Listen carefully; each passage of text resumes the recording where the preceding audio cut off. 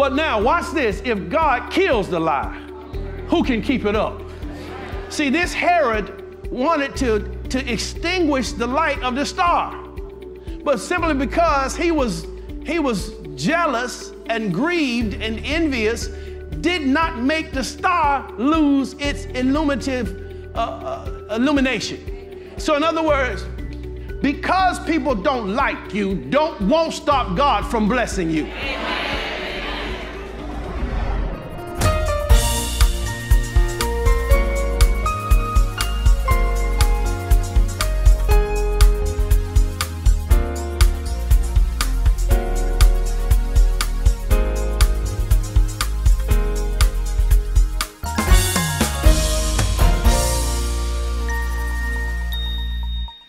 That you're going to stay with this thing and you're not going to move. You're going to make the mountain move, but you're not going to move. Come on, say amen to this. All right, how many of you ready to get into the Word of God? All right, I want to talk to you about the impact of Jesus' birth. The impact of Jesus' birth. Now, that doesn't sound like a lot, but there's a lot to this. There has and always is a competition for the position of being the one King eternal, who is Jesus Christ. The Lord spoke to me. I've never shared this lesson anywhere. And he said, George, there were two Bethlehems and are. There were two kings and there were two laws, all competing for the one position of the King of Kings and the Lord of Lords. Let's unwrap this, amen.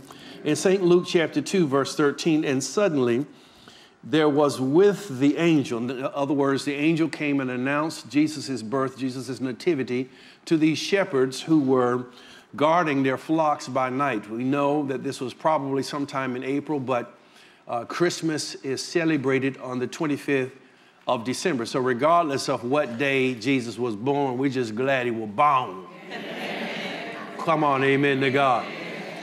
And so there was one angel, and now there's a multitude of the heavenly host praising God. Can you imagine this scene? That there's a heavenly host with an angel making the proclamation, glory to God in the highest. This is at the birth of Jesus. So Jesus' birth brings glory to God, who is the highest, and on earth, peace and goodwill toward men. I asked the Lord, I said, Lord, can you show me what this word goodwill literally means? It's translated, this word goodwill is taken in many places of the Bible. So Jeremiah 29:11 is the most familiar passage. This tells us that until Jesus was born, God could not promote his goodwill towards us. So Jesus' birth started a new time period called the New Covenant, where God could now promote his goodwill to his people. Jeremiah chapter 29, verse 11, for I know the thoughts. In the Old Testament, before the birth of Jesus, they were just thoughts. I know the thoughts that I think toward you, saith the Lord, his goodwill, thoughts of peace and not of evil, to give you an expected or calculated, predetermined end. That's goodwill. Look at verse 12. Then here's the goodwill.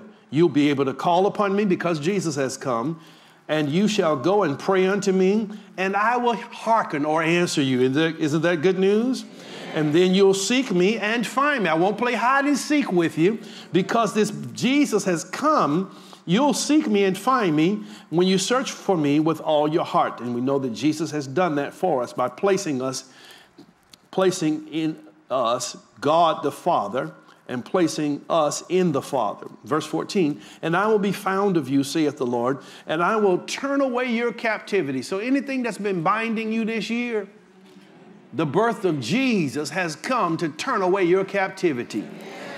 That's goodwill, amen, and good news. And I will gather you from all nations and from all the places whither I have driven you, saith the Lord, and I will bring you again into the place whence I caused you to be carried away captive. I want you to turn in your Bibles to 2 Corinthians chapter 3, verse 12.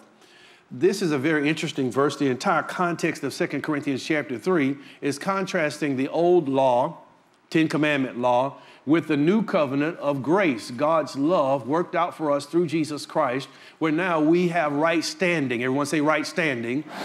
We have right standing. We've been made righteous. We are justified. We stand righteously before the Father as if we've never sinned, for those of us who have accepted the death of Jesus Christ. And I'm going to cut into verse 12. Seeing then that we have such hope, elpis, confident expectation of good in our future, we use great plainness of speech, and I'm trying my best to be more plain because I understand the message of the new covenant. Remember, God is a dispensational God. Now, how many days did it take God, as we hasten along, how many days did it take God to recreate the earth after Satan was banished from heaven? We know that from Isaiah chapter 14, other passages over in Ezekiel chapter 28. Satan was cast out of heaven. He was a high archangel. He now has rebellion in his heart. Jesus cast him out. He falls into the earth, and there's a great explosion. Everything goes black, fades to black in its truest form. And we know from that point that Satan is really jealous of God. He says, I will make my throne like unto the throne of the Most High. In other words, Satan always wants someone to bow to him, just as we do in due reverence bow to our Lord Jesus Christ. Have I an amen anywhere? Amen. And so how many days did it take God in the recreation account to recreate the earth after Satan fell into it? 6 days. And on the seventh day, God rested. Why did he rest? Because he was finished, not because he was tired, because this God never gets tired. So now how long could it have taken God? Could it have taken God instead of 6 days, maybe 2 days? Could God have done it in 1 day? Could God have done it in an hour? Could God have done it in a moment, in a second, in a nanosecond? So why does he protract it? Why does he give himself time? He likes to, for whatever reasons, because he made time. He didn't come out of time. He's an eternal God. Time came out of him. It's his creation for man. So when he made the earth, he also placed in the earth time, which is controlled by a polar vortex system. Don't get into all that. And consequently, we have months, we have years, we have months, we have weeks, we have days, we have minutes, we have seconds, hours, minutes, seconds, nanoseconds, so forth and so on. But God could have done it in a nanosecond, right? But he protracted it through time. Why does he do that? Well, he does that to set a precedent. Just like that is true, God has dealt with man redemptively by dispensation. The word dispensation just means manner of dealing. So the first dispensation was a dispensation of innocence. Adam and Eve were innocent. They broke God's law. They turned on the second dispensation, which was the dispensation of now a conscience. They are aware of their sinful acts and their conscious of all the ills that have come because of sin. Now, sin, for us New Testament people, sin has been forgiven by the blood of Jesus, right? But sin does carry a consequence. All right, now this is what you have to watch out for. God has lifted sin off of us, and he has given us a way to not sin because he loves us, because he knows sin can carry a consequence, and sometimes that consequence can be lethal. Has nothing to do with the blood of Jesus, has nothing to do with the forgiveness of Jesus, has nothing to do with the love of Jesus, but the consequence of sin can be lethal. The third dispensation was the dispensation of human government. We saw that in the building of the Tower of Babel, Genesis chapter 11, where the people tried to govern themselves, government without God. And there are still people who are godless as far as governance is concerned. They see themselves, self-enshrinement, we call it. I don't see nothing wrong with. It's all right to me, see self-enshrinement. And then fourthly was the dispensation of, if you will, the law, the dispensation of promise started with Abraham in Genesis chapter 12. God made promises to man. And then dispensation number 5 was the dispensation of the law, where at the height of the mountain called Sinai, God now gives 10 commandments. And the 10 commandments were given to prove that people needed a source outside of themselves to help themselves. They thought after they walked through the Red Sea, walls walled up, waters walled up on both sides, man, they told God, anything you tell us we can do. And God said, really? Yeah, anything. Did you see us? 3.5 million of us walked through what was the Red Sea, and it walled up. God said, I carried you out on eagle's wings, but since you don't want to give me the credit, that's what grace does. Grace always gives God the credit. Come on, amen. He says, I'm going to give you 10 commandments. If you can keep them, you don't need me. But how many of you know they never kept them? No man ever did except Jesus. And he kept them for us. Come on, say amen to this. Now watch this. Now notice Moses, God was giving the 10 commandments to, did what? Broke the first set of 10 commandments. He's the first one to break all 10. Y'all will get that by Wednesday. And the children of Israel down in the valley doing what? Breaking the first one by building what? A false god, false image of God. So no man can keep the 10 commandments were given. You'll see that in Romans chapter 3, verse 19, Romans chapter 5, verse 19, 20. Don't have time today. And then Galatians chapter 3, verse 19, start with that. It'll tell you the law was given to magnify sin so man would know that without God, without a Savior, without a Redeemer standing on his behalf, he had no chance to be just before God. Amen to God.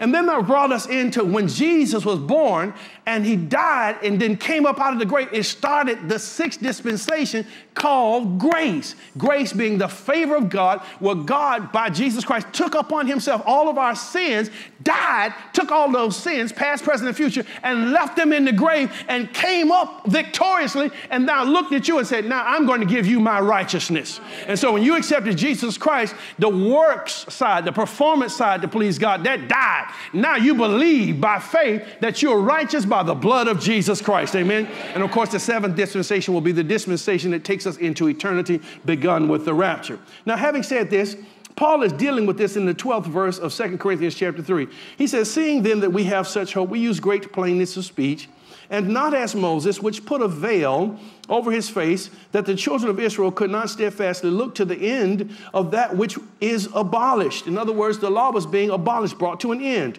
But their minds, Israel's minds, were blinded. For until this day, there remaineth the same veil, the blindness of thinking the old covenant is still in effect, untaken away in the reading of what? The Old Testament. Stay with me. Which veil, the Old Testament called a veil, is what? Taken away in who? Christ. So that means we're not, as Israel, we're not trying to do the 10 commandments. Come on, amen. We're saved by grace through faith, Ephesians 2, 8 and 9, amen. Now that grace causes the do-right to live inside of you. It's not legislated by law, it's legislated by the love of God, not your love for God. I'm going on.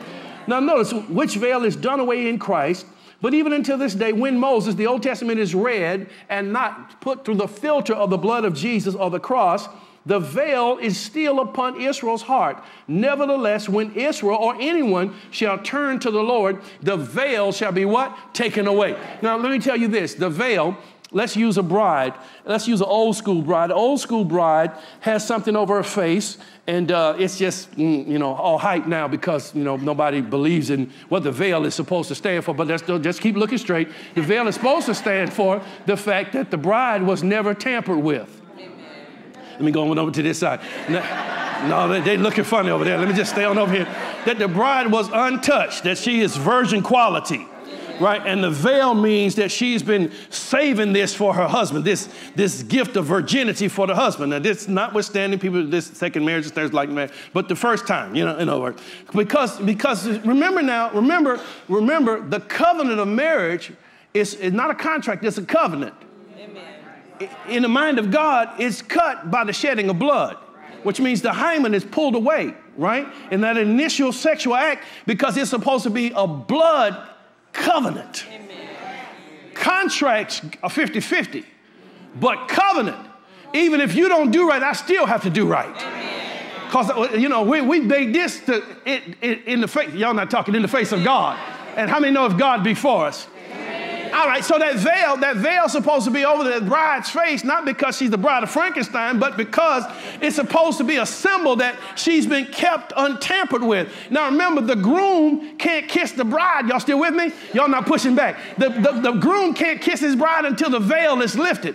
And that's what Paul is working with here. I'm getting too excited too early on. He's saying the church is one half of the bride of Christ. Israel is the other half. He says, but the church has a veil over her face with the reading of the Old Testament and still believing they're under the law and not under grace. And until Christ can lift up the veil, he can't kiss his bride. Y'all ain't talking to me. And Christ wants to kiss his bride. He wants to kiss you in the face. He wants to walk with you. But until the Old Testament law is lifted up off your face, which came with the birth of Jesus, which came with the death of Jesus, now the veil is lifted, and now Christ can kiss his bride. And he's kissing you every day. He's telling you how beautiful you are every day. He's telling you, you are worthy, not because of your works, but because of the works of Jesus Christ. Every day, somebody say amen. Amen. Then there were two Bethlehems. There was the Bethlehem in Zebulun.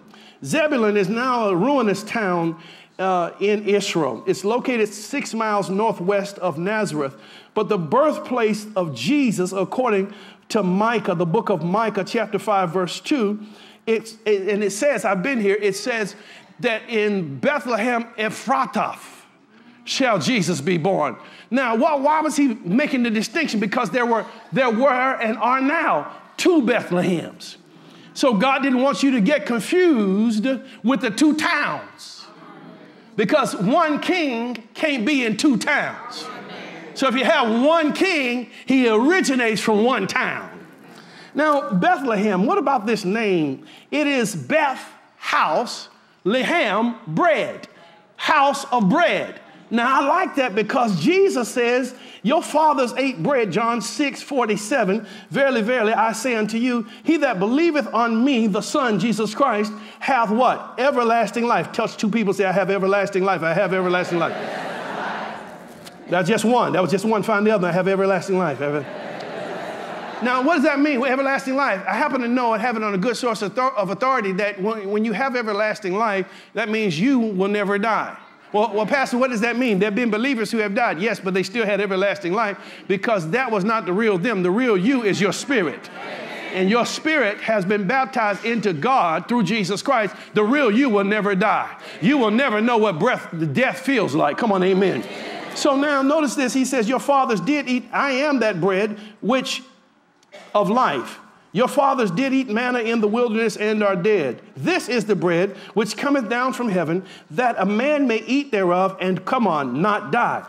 I am the living bread. Come on, somebody. Which came down from heaven. If any man eat of this bread, he shall live forever. Hallelujah. And the bread that I will give is my flesh, which I will give for the life of the world. Glory be to God. Now, what happened? Israel would never eat this bread. And there are lost people now. They're only lost because they won't eat the living bread.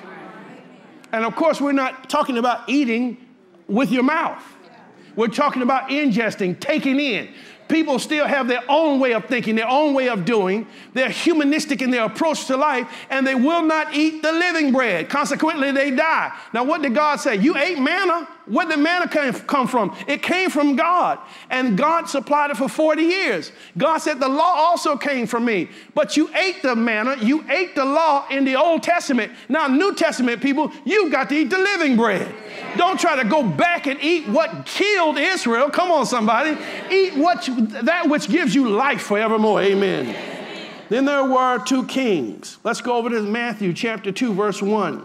Now, I think when the Lord spoke to me about two kings, and again, I've never shared this message, it was a paradox in my mind. Now, paradox is a statement that is kind of ironic. It contains some irony on both ends of the spectrum. In other words, one side of the sentence or the thought kind of has some similarities to the other side. So I think he was not just saying two kings. I think he was saying a couple of things, that the law in the Old Testament was king.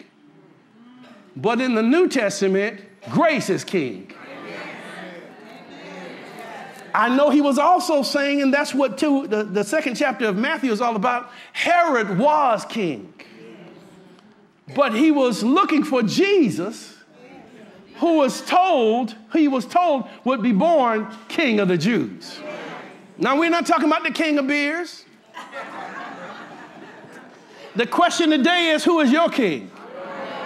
There are a lot of kings out here. You got cool filter kings. King of beers. Come on, y'all not talking to me. Who is your king? Two people said Jesus, but you're just thinking about it. Now, when Jesus was born in Bethlehem of Judea, now this is making the distinction, not the Bethlehem that's in the northern part of Israel. In the days of, here it is, Herod the king, behold, there came wise men from the east to Jerusalem. Notice, not 3 wise men. Could have been 100 of them. They brought 3 gifts, but that didn't mean there were 3 men. Come on, how many know God always goes, his nature is to do exceeding abundantly. Remember, above all you can ask or think. Remember, the parents brought their children to Jesus, and the scripture says to see if he would just touch them. And what did Jesus do? He hugged the children. He always goes further. Come on, amen. Always goes farther. Now notice this, saying, where is he that is born King of the Jews? For we have seen, notice it, King of the Jews. So one king is looking for the other king. How many of you know, whenever you've had a king in your life, he does not like to be displaced by Jesus. See, that's why he doesn't want you to come to a good word church where you can hear about Jesus, because Satan is the king of the world temporarily, and he doesn't want to be evicted. And he knows if you can come to a place and you can hear about Jesus with no condemnation, you'll tell him, like Ray Charles said, hit the road. Y'all come on here and don't come back. No. All right, all right. For we've seen, notice now, this king comes with his own star. Lord Jesus. Can you see the threats? How Herod's position is threatened? He's, Lord Jesus, I try to hurry along. He's a king. Herod is a king by heredity. But here a king is born not out of his bloodline, but this king has his own star. And the star can be seen from everywhere. Hallelujah to God. Which means that if we can turn the high beam on Jesus, people will come out of darkness. Hallelujah to Jesus. Notice now, when Herod the king heard these things, he was troubled, and all Jerusalem with him. And when he had gathered all the chief priests and scribes. Now, remember, Herod is not a Jew. He's looking to the Jews, and he says, the chief priests and scribes of the people. See, of the people. The Romans are in rule now. But now he says, I need to hear something from those who are Jews. So of the people, of the Jewish people, he demanded of them to go search the Old Testament scripture where Christ would be born. And they said unto him, in Bethlehem, not the one in the north, but the one in the south. I told you the south is blessed. Bethlehem, come on, of Judea.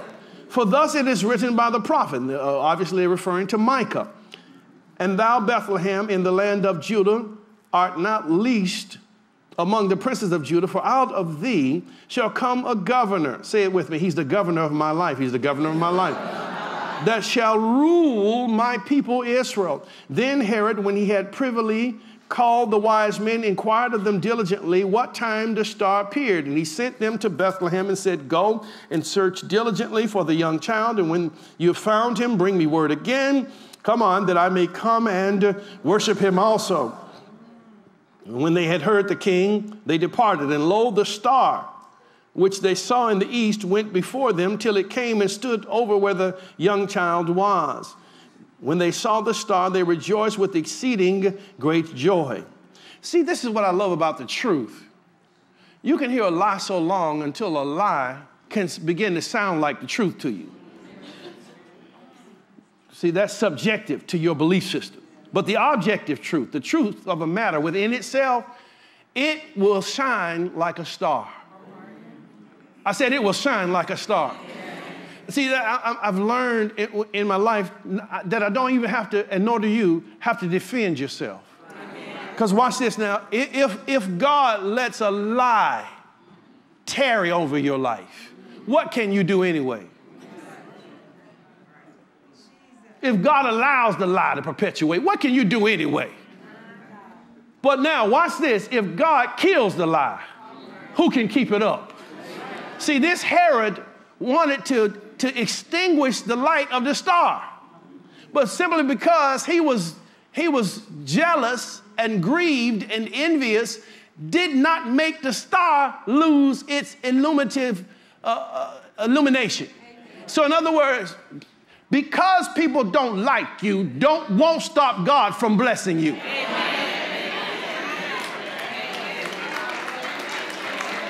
Come on, in this Christmas here.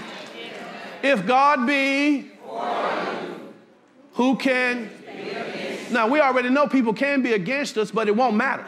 That's what one translation said. It will not. What does it matter? Whoever else is against you. If sickness comes against you, but the stars in your life, how long is that sickness going to last? How long is that poverty going to last? You're in better shape than you know. Amen to God. Watch this now. And when they saw the star, they rejoiced with exceeding great joy. And when they were come into the house, they saw the young child with Mary, his mother, and fell down and worshiped him. And when they had opened their treasures, they presented unto him 3 types of gifts. Gold. Now, how could Jesus be poor when God has already arranged for probably 100 kings to bring him gold? He was poor. He had nowhere. I said the Bible said nowhere to lay his head. That was in the city where he was visiting. First chapter of John, 2 disciples of John the Baptist come to Jesus and say, Lord, we want to see where dwellest thou? He said, you want to see my house? Now notice what he said there. He did not say, I don't have one. Notice what he said, come and see. And the Bible said they abode with him a day and a half. That must have been a big house to see. Let's just keep on going, amen. And being warned of God, gold, frankincense, and myrrh, all were costly. And being warned of God in a dream that they should not return to Herod, the then king, they departed into their own country another way. And when they were departed, the angel of the Lord appeared to Joseph in a dream, saying, arise and take the young child and his mother and flee into Egypt and be thou there until I bring thee word. For Herod will seek the young child, referring to Jesus, to destroy him. When he arose, he took the young child and his mother by night and departed into Egypt, and was there until the death of Herod, that it might be fulfilled, which was spoken of the Lord by the prophet, saying, out of Egypt have I called my son. Then Herod, when he saw that he was mocked by the wise men, and was exceeding wroth, watch this now, and sent forth and slew all the children that were in Bethlehem and in all the coasts thereof, from 2 years old and under, according to the time which he had diligently acquired of the Magi, the wise men, to tell him when Jesus would be born. So 2 years old all the way up to those babies. In everywhere, even in the coasts of this Bethlehem, because he wanted to protect his kingship and his throne. What am I telling you? Satan, who has been king over people's lives, never leaves easily. And he always wants to kill everything before he goes. He's attempting to preserve his dwelling place in your heart. The last thing he wants you to hear is that Jesus came to give you life. I'll be with you only a little longer. And as I've told the Jewish leaders, you'll search for me, but you can't come where I am going. So now I'm going to give you a new commandment. Here it is. Love each other. Just as I've loved you, you should love each other. Your love for one another will prove to the world that you are my disciple. We can handle that one. See, he doesn't tell you to love everybody out of your love.